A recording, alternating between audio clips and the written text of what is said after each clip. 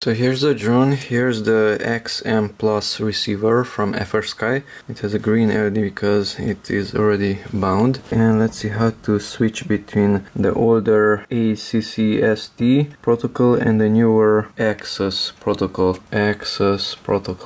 So on the X-Lite radio, long press this joystick to the right.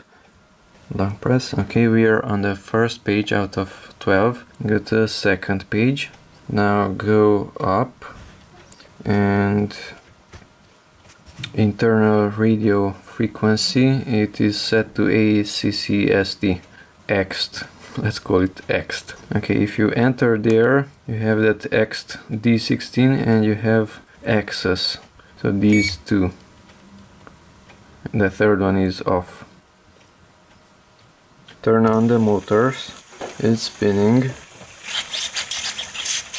Okay, and if I switch it to the newer one, ACCESS, it's automatically shutting off and the LED is red. If I disarm it from the switch, put it back to ACCST, now it's automatically green and it's working. So on ACCESS it's not working, it is red. On ACCST, this XM Plus receiver, it's working. You can switch while it's being in use.